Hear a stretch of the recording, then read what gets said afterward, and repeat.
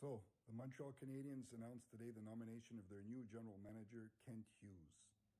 I think it's a great choice. I just don't like the way they went about it. They were saying last week that he was no longer one of the people being interviewed for the job, but I think he was Jeff Corton, the VP of hockey operations, as a man right from the beginning.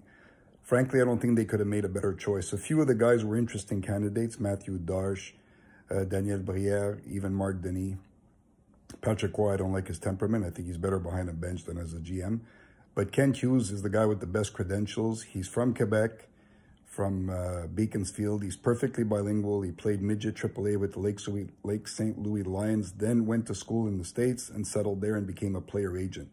So he's good. He knows how to negotiate contracts. He has a lot of experience. He's a low-key guy.